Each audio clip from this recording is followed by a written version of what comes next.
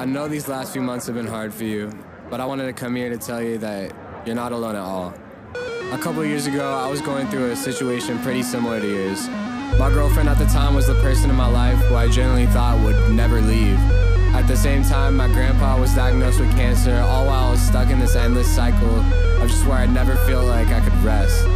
It was a situation where it wasn't my choice.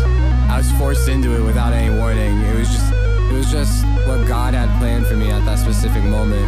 And at first it's hard when your whole life changes and you feel like everything is spinning out of control. But yeah, if you really face this new landscape and attempt to use your new reality to grow, you'll see that